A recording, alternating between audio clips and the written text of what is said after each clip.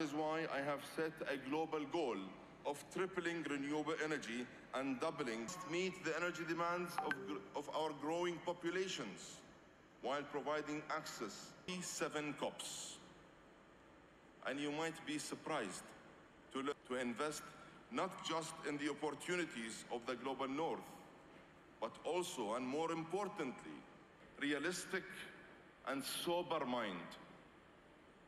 And that's why I approach old promises must be kept, including the $100 billion pledge made over a decade ago. We cannot unplug the energy system of today before we build the new system of tomorrow. It is simply not practical or possible.